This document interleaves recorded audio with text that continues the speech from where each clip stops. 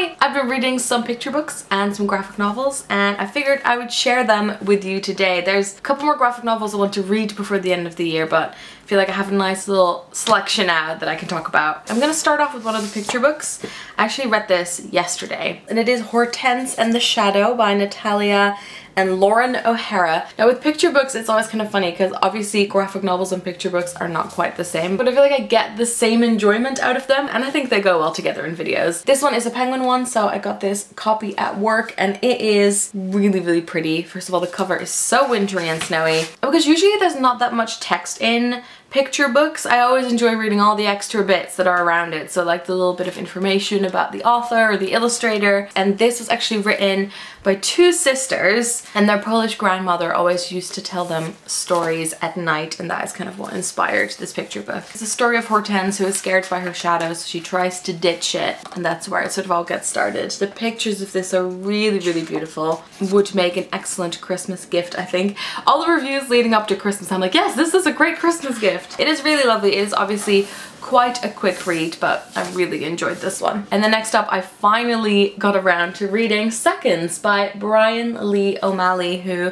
you might know from the Scott Pilgrim series. This is my boyfriend's copy. He bought it and really liked it, and I've had it in my flat for ages, just sitting there waiting for me to read it. And one morning while I was in bed, I think it was a Saturday, I just picked it up and read it in one go, because that's the kind of graphic novel this is. I was expecting a pretty straightforward contemporary setting, but this actually has a bit of a magical twist to it. Now here's, I guess, an example of what the pages look like on the inside and the colors. It's about a young woman called Katie who owns her own restaurant, and she wants to set up a second restaurant. She's doing really well, but not everything in her life is going the way she wants it to. And then she finds this magical mushroom and the instructions to write down her mistake, or like what she'd like to fix in her life. Eat the mushroom, go to bed, and then when you wake up the next day, everything will be fixed. It's kind of like a time travel story where you keep trying to fix stuff, but every time you fix it, you mess it up more. This has a lot of like warmth and heart to it, also kind of creepy, and it has the very like sarcastic humor that Scott Pilgrim has as well. So if you like Scott Pilgrim, this is one to check out. But in general,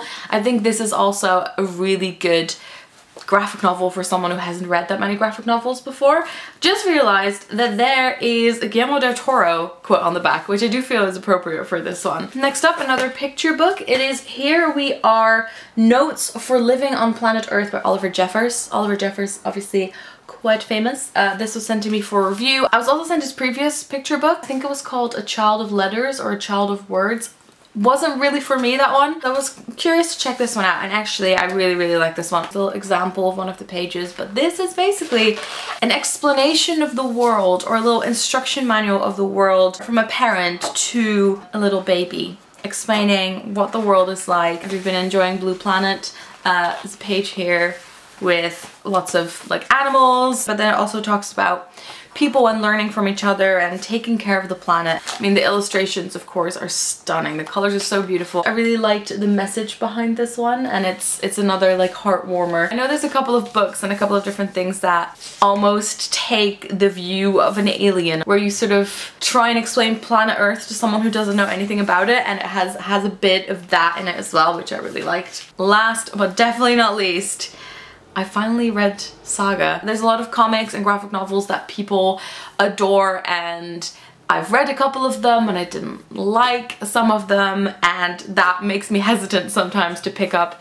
another one that people rave about. But it only took me like a handful of pages to figure out that I loved these. I borrowed them off of a friend. Saga Volume number 1, Saga Volume number 2. This is about a fugitive couple. They've just had a baby. One of the characters is basically in labor when you start reading. There's been this war between their two sort of species, so they shouldn't be together, they should hate each other, but they fell in love. He was a prisoner, she was a prison guard. They ran away. Now people are after them. There's like bounty hunters after them. Parents show up at some point. Set in space, lots of different weird species. But I think what really hit me about these is that they are really funny. The pacing of it is really good, because sometimes with like comic bind-ups, the pacing is a bit difficult because it goes like up and down, up and down. Really liked the pacing on this. You get to see lots of other characters as well.